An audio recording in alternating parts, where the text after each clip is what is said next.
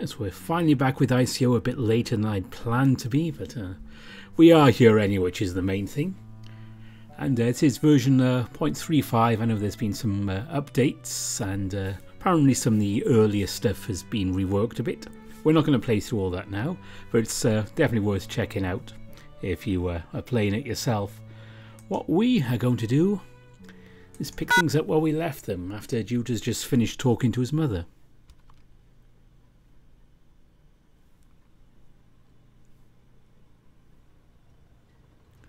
Dawn's light streaming into Crater Hope basked the wharf in a cool bluish glow. Steam was billowing out of the marketplace booths with a distinct aroma of seafood in the air. There was so much to take in at once. I looked around at all the colourful foodstuffs kept under the watchful eye of their vendors, the droning tune of stoves.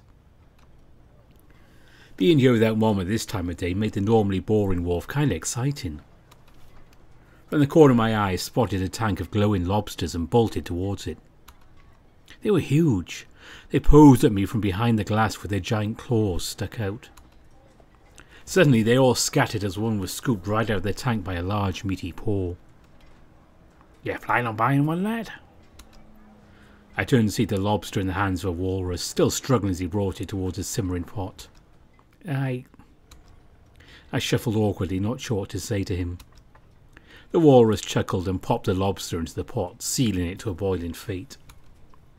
I walked away before I had the chance to speak again, my enthusiasm now replaced with the creeping realization I'll have to converse with people alone. It made my stomach uneasy. I reached into my pockets to feel around for the ration tickets. Fortunately, all 4 of them were still there. I went over the list Mom drilled in my head last night. Uni, scallops, mussels, and the 4th extra ticket being whatever else I want as a small present. I still can't believe Mom got her hands on 4 tickets this week. My mind raced trying to decide what I should get with them. But first, the essentials. I think Uni is the closest to my current location now. I scanned the marketplace and spotted the distinct orange coloration of sea urchins being sold just a few paces to my right. The place wasn't super busy, fortunately, so I made my way to the front with a ration ticket clenched in my paws. I was just tall enough for my eyes to peer above the countertop, where I was met by the gaze of a thin sea otter with steam-mussed fur. "Oh, what can I get for you, kid?" I looked at the bright mounds of uni and tried pointing at it. The otter looked confused.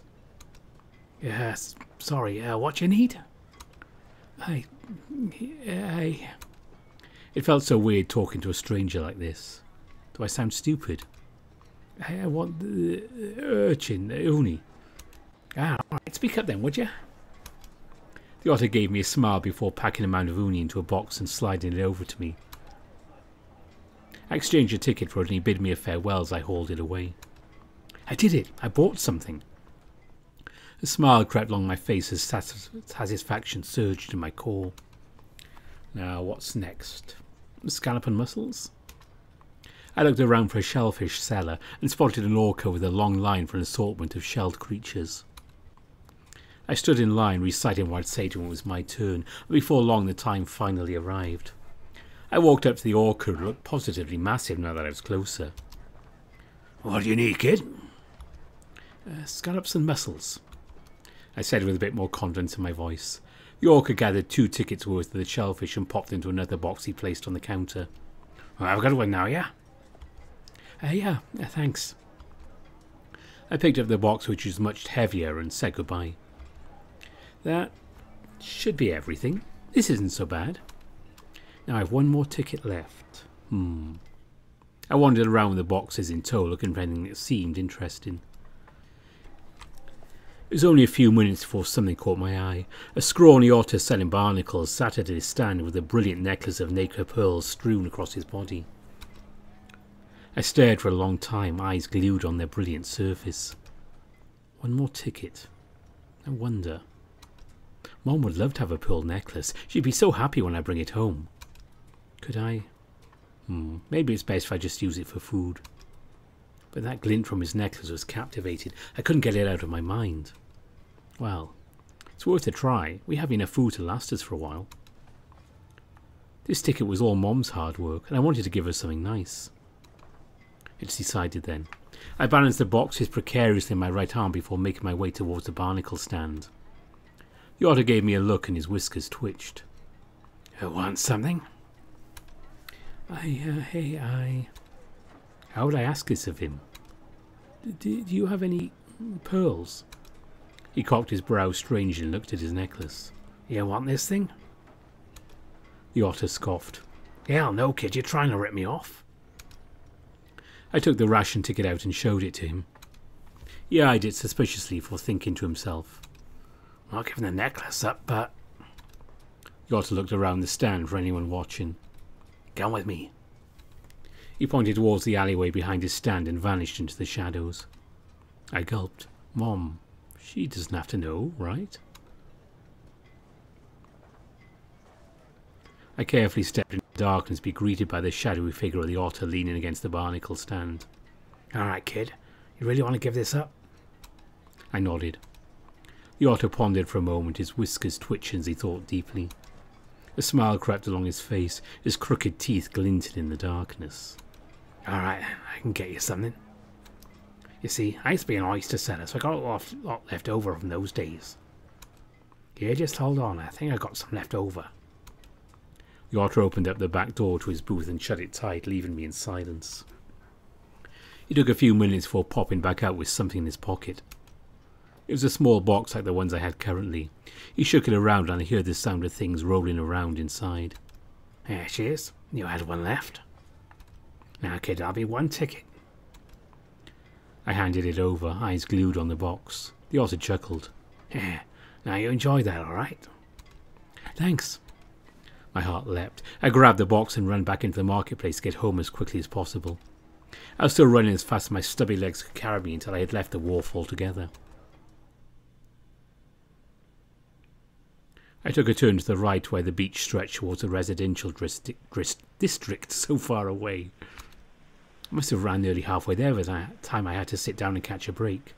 I placed the boxes on the sand as the morning light began to brighten up. The box of pearls was still clenched tightly in my paws. I shook it around once again. Wait, something's off.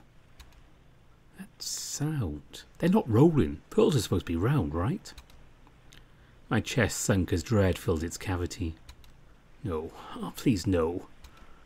I reluctantly opened the box. I could feel my stomach twist itself into knots. Inside the box weren't pearls. Barnacle shells. Empty, crusty barnacle shells. I dropped the box on the sand. I was shaking. Tears started to well up in my eyes. I wanted to scream. I kicked the box into the ocean, the barnacles being tossed one by one into its dark depths.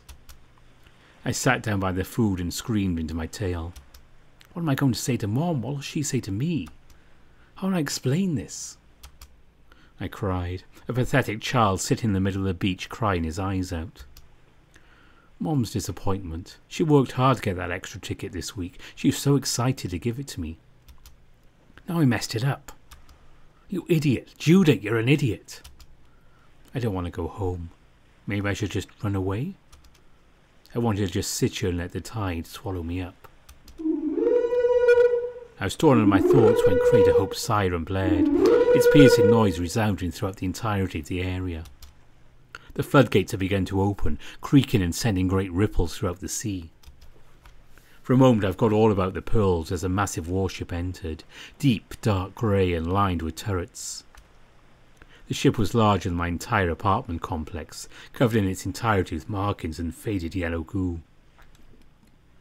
They're here already? They're early. As it made its way into the crater, the ferrules trailing it could now be seen clearly.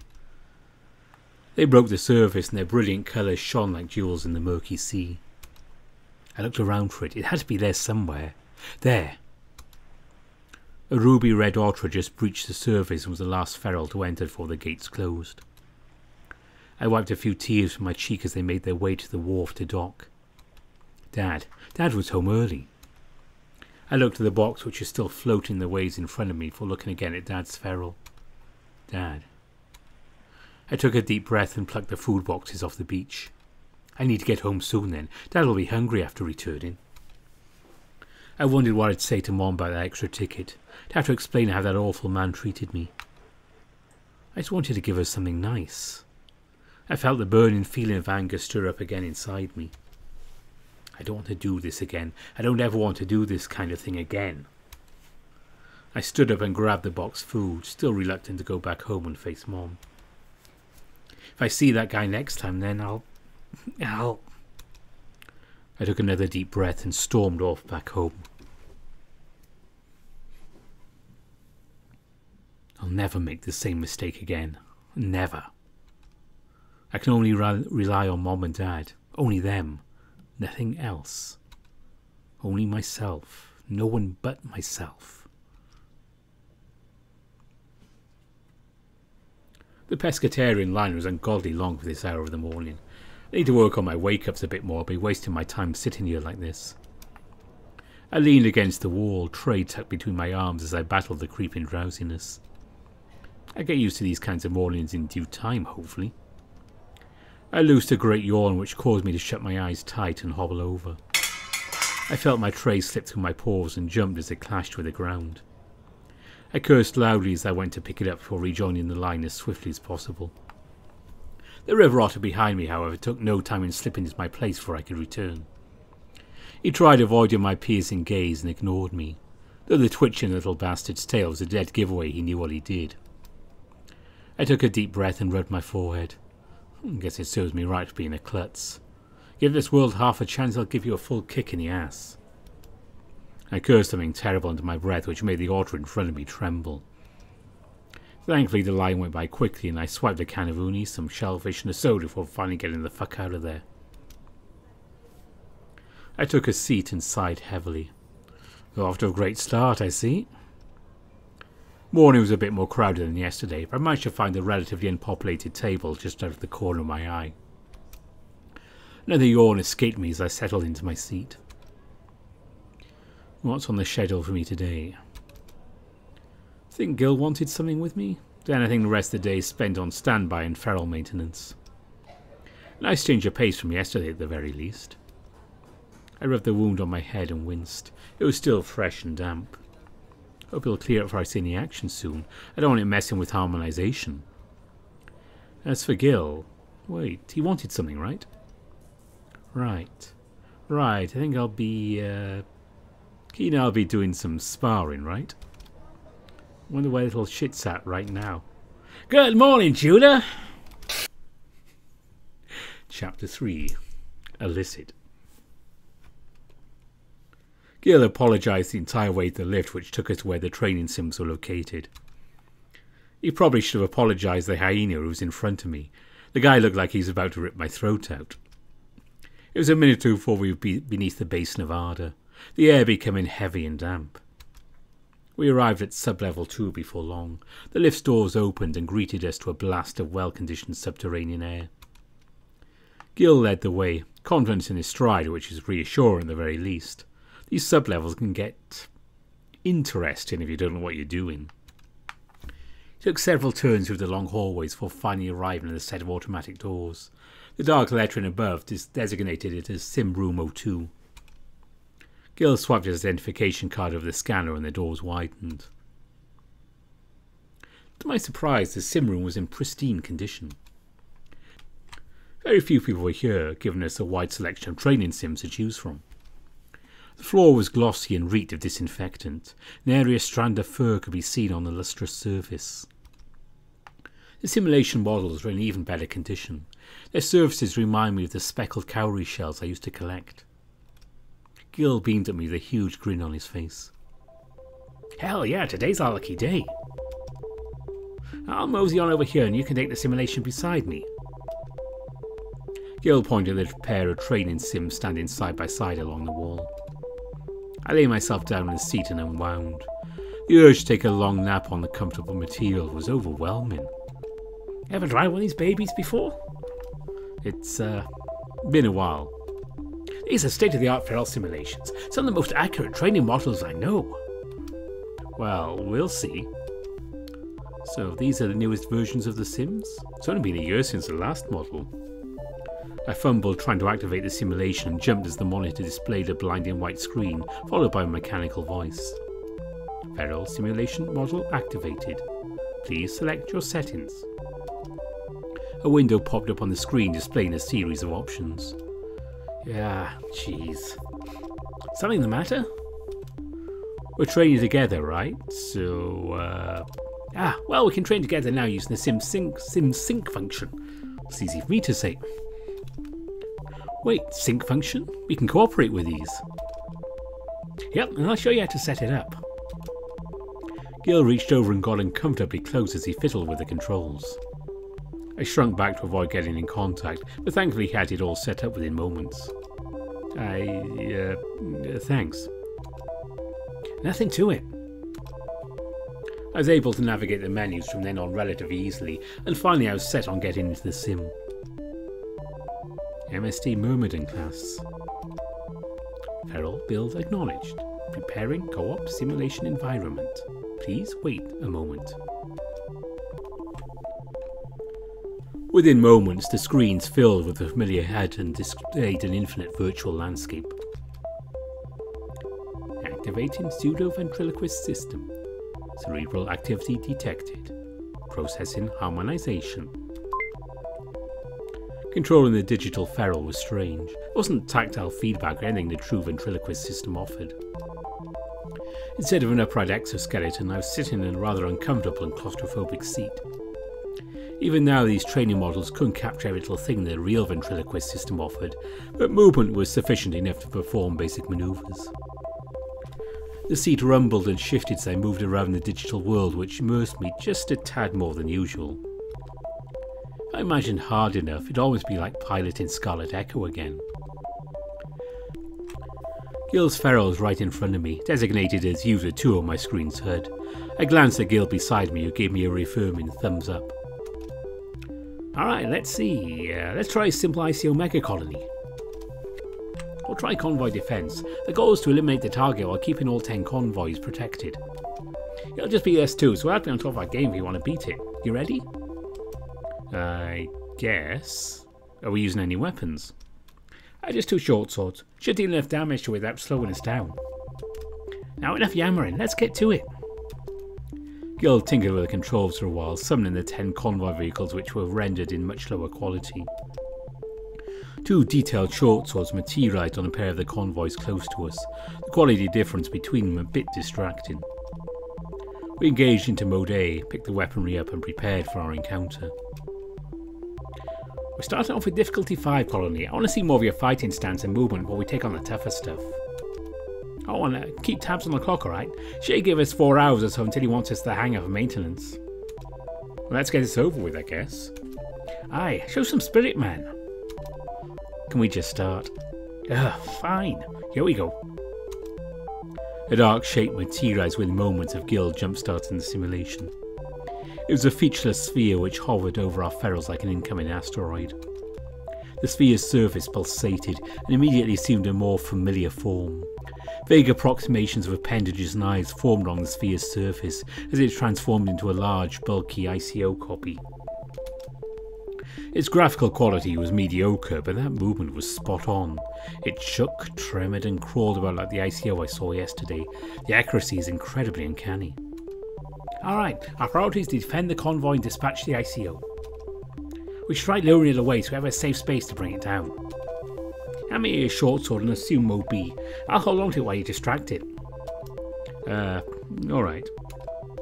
I tossed a sword to Gil, which he caught with no issue. I transformed into Mode A and rushed to the side, flanking the I.C.O. replica. The training module rumbled and swayed as I bolted around the digital monster. I was at its right flank when I shifted back into Mode A and delivered a straight punch to its side. I peeked to the side to see Gil's monitor, and he was busy preventing the I.C.O.'s advance, performing complicated and at times impressive sword maneuvers as he fended off the replica's appendages. The punch had enough damage to create visible damage effects over the replica's surface. I rushed in with another blow and managed to punch a sizable hole into the I.C.O.'s side. Still wasn't paying much attention to me. Was its intelligence glitched or something? I stepped back and made my way towards the colony's head where Gil was located, getting in position to fire a volley from afar directly at its headpiece. The I.C.O. colony made little progress and advanced towards the convoy formation. It all but ignored me and focused entirely on breaking through Gil's defences. I aimed the arm cannon in the direction of the colony's head and let loose a burst of gunfire. I'd calculated the trajectory just right, and the artificial I.C.O. staggered for a brief moment. This dropped its offences for just enough time for Gil to sever its front legs, impairing its movement drastically. The colony leaned over as it lost its balance, eventually crashing face first into the ground. "That was a nice shot, Judah." Gil gave me a big thumbs up from the side, and I responded with a weak smile. Don't think he even noticed, honestly. "Alright, guess we don't need to work on your aim. Now let's see how your close combat skills are." Heads up." Gil tossed me my sword, which nearly skewered my ferrule in flight. "Are you trying to kill me?" "Just testing your reflexes." The I.C.O. staggered back up and continued his advance toward the convoy, looking slightly more damaged than before. "Said this was level 5 difficulty." "Yeah, want something a bit higher?" "I think I can handle something tougher. I won't show much of anything if I'm not being challenged." "I suppose you're right. Just didn't want to start off with something overwhelming." "How about a level 8 difficulty? It's just around what you'd expect from a typical mecha colony." "I'll need you to communicate with me properly, and we'll both have to put in some serious effort to take it down." "Fine by me." "Alright, now stand back." Gil tinkered with the controls once again, and the I.C.O. returned to its spherical shape. Gil and I returned to our convoy and prepared to start the fight all over. I gave Gil the go-ahead, and immediately the I.C.O. sphere spasmed, this time much more violently. Longer, more menacing tendrils emerged from its surface and lodged themselves into the ground. Its form became far more advanced than the previous replica. Its surface became covered with scales and defensive spikes protruded from its exterior. It was a massive ball of teeth and eyes, again perfectly encapsulating the movement of an I.C.O. Immediately it raced towards us with spikes protruding outwards, ready to impale us. "Take the left, I'll take right." We split just in the nick of time, the flanks of the I.C.O. fully exposed. "Concentrate on the joint, stop it from moving." But the I.C.O. took a massive step backwards and ruined my aim at the joint, causing the sword to fall into its hardened carapace with minimal damage. I could tell this was going to be a rougher battle. Despite its size, it was fast and could react to any of our attacks at all angles. Still, despite how high quality its movements and brutality was, it was still lacking in comparison to the one I.C.O. from yesterday. It's hard to explain, but it felt just ever so slightly slower and much less terrifying. Maybe it was a different environment, but it was nothing compared to that monster I fought before. Still, honing my skills is important. I'd rather not fuck up in front of Gil, especially this mock I.C.O. puppet. I was never the best swordsman, but I knew enough to at least keep its tentacles away from me. What was Gil doing? I couldn't peek at his screen to get a good look. Any lapse in attention at this point will risk getting a tendril stuck in my ferrule's chest. Shit, I need to disengage. "I'm taking out a joint, how you holding up?" "I need some help here." "On my way, hold on until then." Gil made haste in my direction, thankfully didn't take too long to arrive, deflecting another attack that would have otherwise punctured my ferrule. After prolonged engagement, I noticed this thing was far more repetitive than the genuine I.C.O. The attacks were quick and devastating, but easy to telegraph and evade. Perhaps that's by design? I can't imagine how difficult it must be to generate a fully realised I.C.O. AI. "By my side, Judah, we have to force our way in. Keep the tentacles off my back and I'll try carving out a wound in its side." We engaged the two of us side by side as we closed in on the I.C.O.'s flank, the timing and rhythm of its attacks growing easy to predict and react to. Eventually it became almost second nature. This let us arrive quickly at its flank while Gil proceeded to slice a massive gash in its side. "To you again." I continued the punishment, severing a few tentacles on my way as I made the gash larger. "That's it." Our synchronized attack patterns continued, both a weaving and dodging out of the tendrils and continue opening up the gash in size. The colony was clearly weakening. We had ripped a sizable chunk of its body clean out. I ran ahead, ready to finish off with a well-placed volley of bullets into its side. "Judah, what are you?" Gil wasn't beside me as I rushed in. For a split second, both of us stood there utterly confused. That was more than enough time for the tentacles to come home and take a nice hit in my ferrule's flank. It wasn't long for a dozen more came crashing down and utterly destroying my ferrule, the model's rumblings dying down softly. Gil grunted, but instead of falling like I did, he did the last of his energy to deliver a fatal volley of shots into the I.C.O's side, defeating it. It all happened so fast I didn't know how to properly comprehend it. Did I lose to this AI? Was I that inexperienced? Or maybe yesterday was just a fluke. Embarrassment started to creep over me and I sighed with deep frustration. Son of a bitch. Hey man, that was still good. This is training after all. I think I've gotten a better grasp of what you're capable of. Well, how bad did I do? Your reactions and fighting form were all on point. Got a much better look at your overall performance. I have no real complaints there. Huh. Alright. I do have one problem, however. Oh? Judah, you need to communicate with me, man. The entire time I felt like I was just talking to you. You barely collaborated or talked to me in the moment. So when you made that move of yours in the end, I had no idea how to cover for you. Communication is a critical skill, Judah. Didn't you learn it? Even yesterday you were pretty hushed the whole time. Well, yeah, I did. I frankly sort of sucked at it. Well, that's going to be an issue. I did well enough to pass my examinations, but only the bare minimum. Right.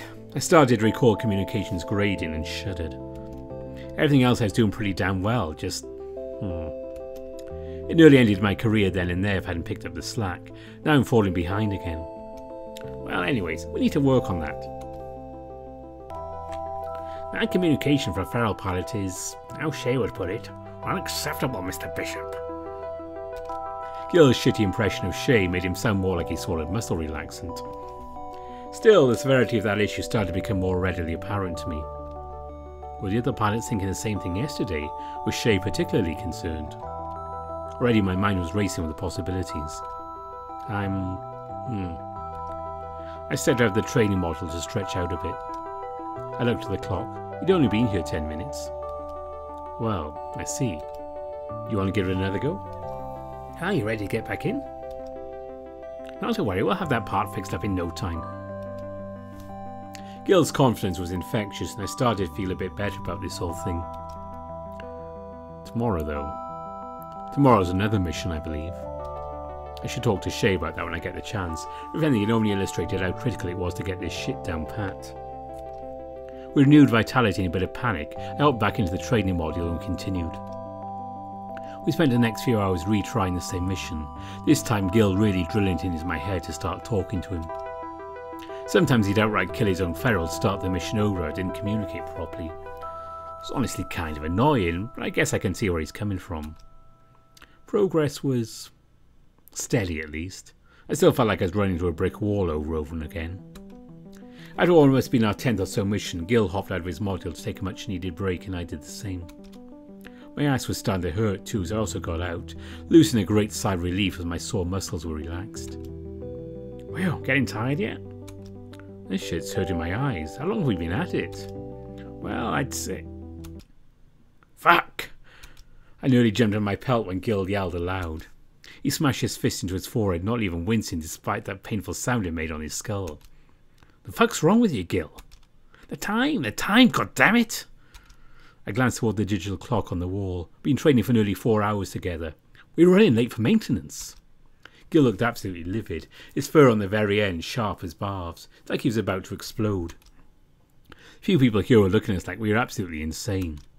Okay, Gil, just calm the fuck down, alright? People are staring. Gil sighed deeply, the fire in his eyes dimming, though not completely. He relaxed his shoulders ever so slightly, just enough so he'd actually listen to me. Shit. Sorry, just... Gil stormed out the training with me following carefully behind. That came right the hell out of nowhere. I was still wary as I trailed him back to the lift as if he might have another burst of anger. We stood in silence on the lift as it took us to the upper levels. Honestly, I too dreaded seeing Shay. What would he say? I had brief flashbacks to how absolutely explosive the drill instructors were to slacking trainees. Some even outright struck them in front of the others. Shay wouldn't do that, right? Maybe let me off the hook. But what about Gil? Nothing seemed to help ease the anxiety roiling in my stomach, so I had to grin and bear it. Alongside the pissed off dingoes, we made our way back to the hangar. I'm sorry, Commander, I lost track of time and... Don't be sorry, Donato, be better. This is an unacceptable infraction of your time and the dereliction of your duties as feral pilot. Shay's voice was glacial, his brilliant jade eyes boring to Gil with lethal intensity. Coupled with his musculature and occasional gleam of his gleaming white fangs, the commander was every bit as terrified as I'd expected. Be 15 minutes late to your duties in front of a brand new member of our squadron. Are you a child? And Commander, Silence! Gil shrunk back, his tail hanging limp in his feet. Felt pretty bad for him.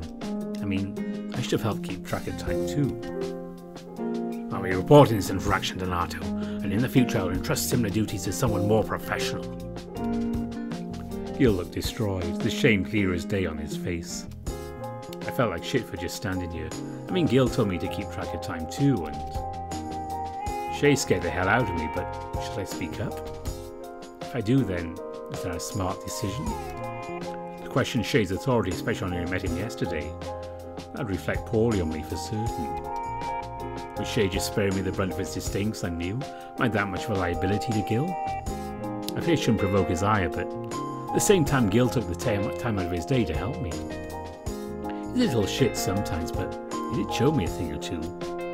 Fuck, my mind is reeling, like two creatures pulling back and forth at the seams of my brain. What should I do? The Commander, Shay turned his focus to me, those jade tiger eyes like a blade cut into my body. Bishop, do you wish to add anything? I feel I bear some responsibility. I am a new recruit, but I have equal say in time management. I glanced at Gil, who looked genuinely surprised. Judah, please. Commander, I wish to bear some responsibility for what happened today. Shay went silent for a moment, never once taking his focus off me. A noble act, Bishop. However, I entrusted full responsibility to Donato for both of your time today. You are a brand new recruit after all, and while I refuse to be lenient with any sort of misdemeanor, you just joined yesterday. Judah, it's fine. I take responsibility for this. Shay took a deep breath and exhaled as he rubbed the sweat-stained fur on his head. Anyways, word came in from above. We're tasked with another escort tomorrow. Radio tower went silent far south, near resource base Blythe. We'll be taking a repair team over to resolve the issue. We leave at 6 AM tomorrow. Is this understood? We both nodded. Excellent. Now you two should get to conducting maintenance. Farewell. Shay walked away right then, leaving the two of us alone. Hey. Yeah, thanks for that. I'm sorry, I really am. Gil, it's nothing special. It's nothing to be concerned about. I just felt like I should be considered as much a member of the team as any. You're a real terrible liar, you know that. Just shut up about it, alright? That Shay guy, he's kind of a hard ass. Oh, totally. Hardest ass you'll ever see.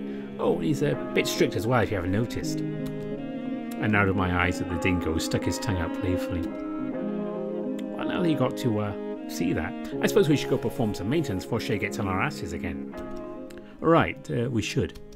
Hey, by the way, before you go, it was pretty fun messing around with you in simulations. You certainly got some impressive skills. I need to know more about your time training. Oh, thanks. So, we'd like to meet up together at dinner call. There's nothing saying we have to eat at the cafeteria and all its noisiness. I know a place down near base level. It's a park on level 3's rock shelf. It's easy to find if you check the guide maps. You really want to eat outside of all places? Only if you're okay with it. Well, cafeteria is busy and loud as hell, but I don't think I'll ever get used to Arto's smog. But that's irrelevant. The point is getting to know Gil better, and it would be a far superior way to connect than the cafeteria. Especially after this morning, anyways. Sure, I'll take you up on your offer. I know it's not exactly fine dining, but, well, it might help break the ice and all. I'm looking forward to it, I guess. Nice to see you enthusiastic about it. Maybe add a bit more sign to really sell your excitement. You want me to go or not, jackass? Oops, Max is calling. I need to tidy up her plating. Gotta run. Gil waved as he ran up towards Flaxen Emperor, which was tucked nicely in its compartment, still covered in dust and debris. Speaking of ferals, I looked over at Scarlet Echo's compartment and winced a bit seeing the state of its body. I.C.O. really did a number on it, its radiant ruby plating and the colour of a chronically impressed stick. Well, I suppose it won't get any better just bitching about it. I made my way towards the monstrous otter, my thoughts on Gil's proposition, the mission tomorrow. Ardor's pungent air burned my nostrils as I walked in this park Gil told me about. A lone shelf wedged into the side of the crater which stared on into the bustling cityscape.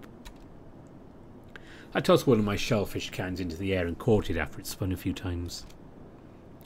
Out of the corner of my eye, I spotted a familiar golden coat pinched against the backdrop of Ardor's city. Gil was sitting at the fountain, legs crossed on the edge, and tail hovering just barely above the water's surface. His ears poked up as I approached and he turned to face me, a string of meat dangling from his jowls. Fortunately, he swallowed it down before speaking. "Heya." I nodded in acknowledgement to the dingo for taking my seat next to him, opening my can of shellfish in the process. "It's already been a day since you started out with us. How's it all settling in for you?" It's fine." Gil gave me an unconvinced look.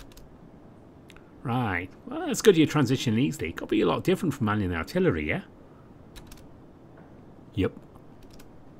I stared at my feet, unsure what to say. I should be getting to know these guys better, but maybe this was just a massive waste of my time. "Well, now that we can talk more freely, why don't I start getting to know you a bit more? Like, where'd you come from exactly?" Shit, this was the question he had to start off with. I wanted to say silent and neat, but Gil looked genuinely curious. Should I just lie, or... No, muscle through it, Judah. I drew a deep breath inwards. Crater hope.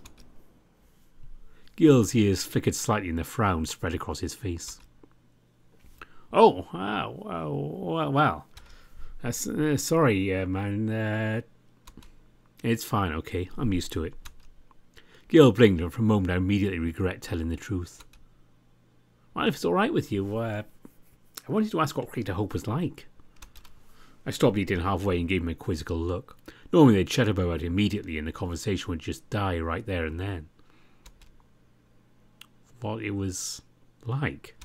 "Yeah, the design of Crater Hope always interested me. It's also so close to the actual ocean. I'm sorry if I'm crossing boundaries, but I'm just curious." I swallowed, those memories flooding back to me. The wharf, the sea, the transparent semi-dome letting light stream in from all directions. I felt a strange longing tug in my chest, a longing for the days long since gone. Well, it was a lot brighter than these conventional craters, that's for sure. I had no idea everyone else lived in the dark like this. "Right, I hear you can see the sunrise and set each and every day." The sunsets. I do miss being able to see them. Of course, that also meant you had to see the I.C.O. lurking around. Yeah. You could look up and there'd be some multi-legged fucker walking along the surface. As long as they weren't at the entry floodgates or large enough to pose a threat, the garrison just let them be. "So you must have seen I.C.O. since you were a pup. Wow, what's that like?" I dunno. It was just a thing in Crater Hope, he acknowledged. "Even mega colonies?" "Yes, it was rare, but somebody saw the garrison fighting them off. Of course, there's nothing compared to being up close to them like that. My dad would..." I stopped dead in my tracks as a surge of pain welled up in my chest. I stammered for a moment as I envisioned his face smiling back at me and the smell of his well-worn coat whenever he returned home.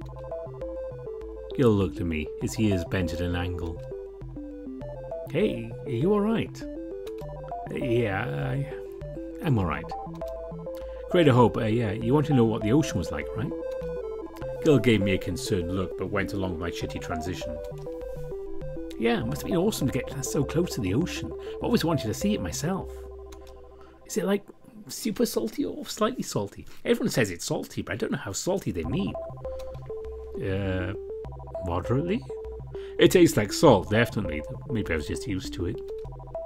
Gil's eyes were a pair of full moons glowing with curiosity, like a child staring at a succulent piece of candy. Could you tell me more? Well, sure. What do you want to know? Sharks. Did you ever see sharks? Or all those weird jelly things? Jellyfish, I think? Oh, and what about crabs? You eat them, right? How do they taste? Oh, and... Whoa, whoa, whoa, whoa. Slow the fuck down, alright? For fuck's sake, let me breathe. Sorry. Alright, well... I explained to him about all those different things. The whole while Gil was utterly engrossed in my explanations. He kept asking questions, some of which I didn't even know the answer to. The pain of thinking about Hope melted away, and I found myself also getting quite into teaching the dingo about all these things. By the time I was done, Gil still looked dissatisfied. And, that's really all I can think of at the moment. That's alright, thanks. I really appreciate it. Why do you want to know all about that stuff anyways? Oh, no reason, I guess. Really? No reason?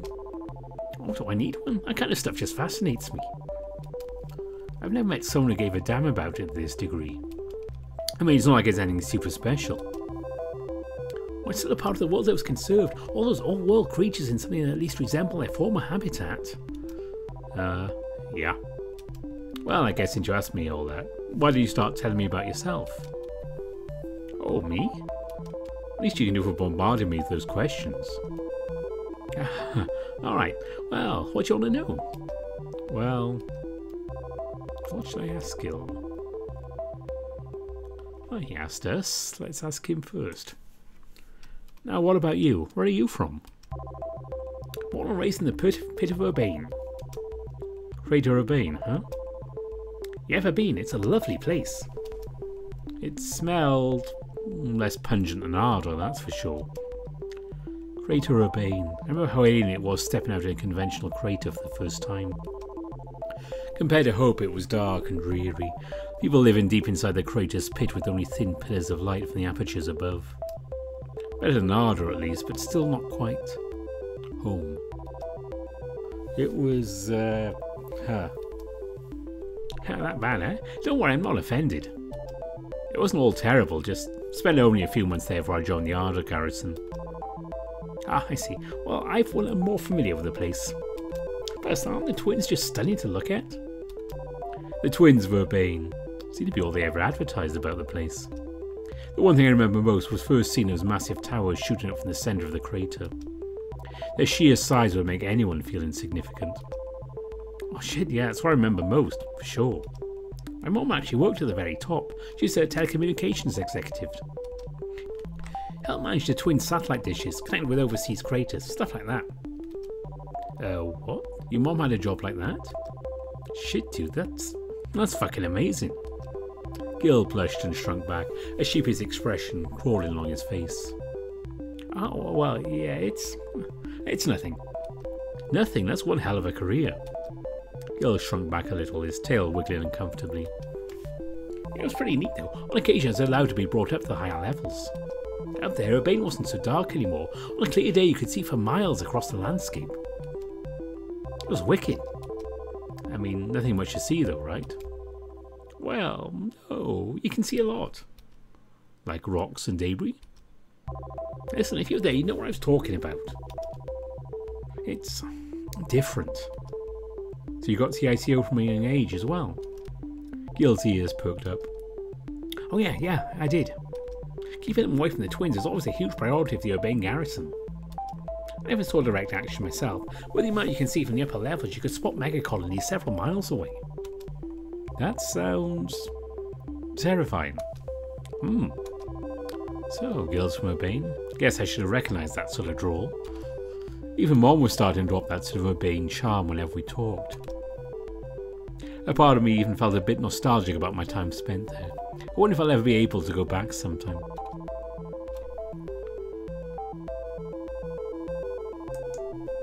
Any reason you became a feral pilot? Gil turned his head upwards to the ceiling of Otter and contemplated for a moment. Well, my pops was in the military as a feral instructor. Guess I've always been close to this sort of thing. I didn't get to see him often because of his work, but when I did, I always had so much to ask him. Really? Yeah, he was never a pilot himself. He knew about all the systems and different models. Huh. That's really neat. I suppose I just followed him there then. Gil cast a glance to the side, looking like he wanted to add something but decided against it. I miss my folks, Pops, Mom, my bro. They're the reason I've come this far, so I want to do them proud. You have a brother? Oh yeah. Older or much older, by 5 years at least. I'm the young of the family. You have siblings yourself, Judah? No, I was wondering what it's like. It's interesting. We got a lot of spats here and there, we always had each other's backs. Of conflict, but I wouldn't have it any other way. Gil beamed with a big toothy grin on his face. So, because of his father too then? Still, I feel as though he hadn't told me everything. It's never as simple as that. I wanted to pry, but maybe that's not such a good idea. Still, I wonder. You've been here long? Well, I suppose you can say that. Squadron 15 formed half a year ago. I think it was just me, Shay and Felix at the time. Did you know them from before? Oh, Shay and Felix? No, Shay was just assigned as sniper a moment and do some general cleanup around the outside of the crater. I didn't know Hugo though. Was hella stoked when he showed up. We trained in the same facility and I guess he was fortunate to be sorted into Shay's squadron. Huh, how lucky. Not as uncommon as you might think. People who train in the same facility tend to go for the same garrisons. Must be nice knowing someone then. Only 6 months? Makes the whole new guy thing feel a bit less awkward. Still, they had that amount of time to forge these kind of bonds. How could I top that exactly? Yeah, just shut up, Judah. I'll get to know them eventually, just... I wish I could stop fucking thinking sometimes. I finished my can of shellfish and looked upwards to the apertures. It was getting late. Gil and I sat in silence for a while, occasionally making small talk that ultimately never went anywhere. The sun outside the crater must have been setting. The natural light flowing into Arda was becoming a golden shimmer. Should probably get back soon. Curfew's going to start in a few hours. Yeah. You can go on ahead. I'll spend a few more minutes out here. I'm finished my dinner after all. Well, okay. Don't be late again. Gil huffed. I won't, alright? Just making sure. I hopped to my feet, carrying the empty cans with me. Before I could walk further away, however, Gil spoke up. And, hey, Judah. I turned to face him. Yeah? Thanks for today. I'd like to get out whenever possible. You're working really hard back at the simulation, too. I guess, I just want to congratulate you on making it as a pilot, rookie. Thanks. I didn't know exactly what to say, so I forced a crooked smile. Still, I did find this small get-together to be genuinely enjoyable. I was even getting used to Arda's pungent smog a bit. For once, I started to feel... comfortable. Well, thank you too. You've been very welcome to me and I appreciate it. Gil looked like he'd burst out laughing. No problem, bud. My face flushed a deep crimson and I turned away. I'll see you tomorrow. I'm going. I hastily made my way back to my dorm room. Thought of curling up on my bed once more made the fatigue hit me all the harder. Before I left the park, however, I took one last glance at Gil. I could still see him sitting at the edge of the fountain looking upwards at the aperture's dwindling light. He sat there unmoving, not taking a bite of his leftovers or even wagging his tail. The light from above was fading. The golden rays turned a deep orange and eventually a subdued amber. In a split second the light vanished altogether and Arda was now bathed in a cool dim glow. It was evening now. The park lights buzzed on, the cityscape was coloured a deep purple hue. I turned away and stared back at Arda's cliffside, and made my way back toward my comfortable little dormitory, hidden snugly at the very top. To be continued. So there we go. That was I.C.O, and hopefully the next update will be recording the video much sooner. There's been a bit of a gap between the main update and the video, but so I'm trying to keep back to a more once a week, and I know this one is a few days late based on that. It should have been done on Sunday. It's Thursday, but we will get on with that. And next video I can tell you will be password Dean's route, and Monday, all being well. I know I'm doing 2 on 1 weekend. So it's a Labor Day weekend after all. Let's get this done. There will be something else, which I'm not going to tell you about yet. You'll have to wait till Monday to find out. But before we go, let's not forget the credits. Cetus is responsible for the line art and script for I.C.O. Cody Opulus done the colouring and art direction. K-Sound Kaiju. If you want to check out their channel, provided all the I.C.O. roars. And a huge special thanks to Dirk the Red Panda for programming help, Badger with writing and art direction, and Nanoff for creating the code and assets to the screen animatics. That's one thing I like about this community of people who create furry VNs. Everyone's really wants to help each other out, and if you want feedback or you want questions about stuff, how do I do this? People will tell you. It's really nice. So there we go. I.C.O. will be continued next time. Until then, bye for now.